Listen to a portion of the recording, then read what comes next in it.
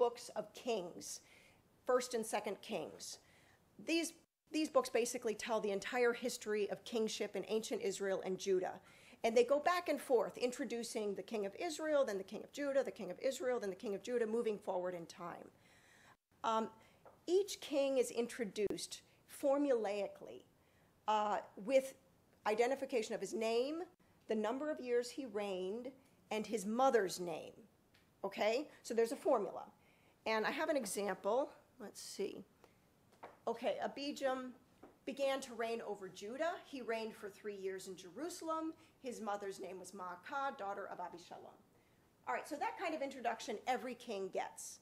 Then what follows is more of a summary of the highs and lows of that particular king. So it's specific to each king. And in this case, the historians judge him poorly. They think he's a horrible sinner, a terrible disappointment. They do mention that he fought this one war with the Ammonites that was successful, but in general, he gets bad press. At the end, the close, we go back to the formula, and the formula cites a source. Let's see. The rest of the acts of Abijam and all that he did, are they not written in the book of the annals of the kings of Judah?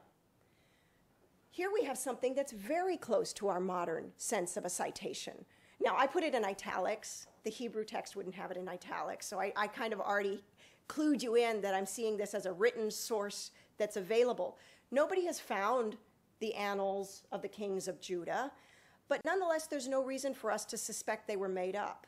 It's likely there was a written source on the monarchy, and the writer of this history was drawing from it. And he's basically telling his readers, if you want to know more about this king, I've just selected out a couple things.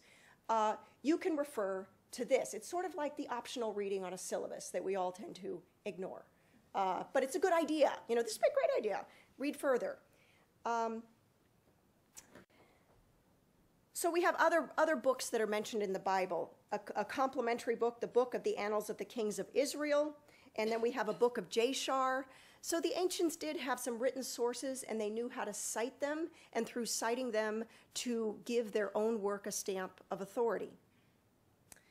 There's also an Akkadian text dating to the 15th century BCE called the Autobiography of Idrimi. This is one of my favorite examples for how ancient writers asserted authorship. In this case, rather than simply footnote, the author commissioned a sculpture of himself. It's rather a lot of work to go to in order to assert your authorship.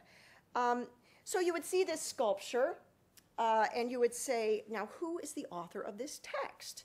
And the answer would be there because it's the man seated here, Idrimi, and the reason that you know he's the author is the text is in fact written across his chest. And it's hard to see that the cuneiform text is inscribed across his chest, but then even more to just really get the point across, I, Idrimi, wrote this. It starts at the side of his mouth. You know, the words are literally coming forth from his mouth. So it's the ancient equivalent really of our cartoon bubble. You know, if the little arrow is pointing to this head, we know that person said it. Here, the cuneiform's coming out of his mouth, we know that this is what Idrimi said.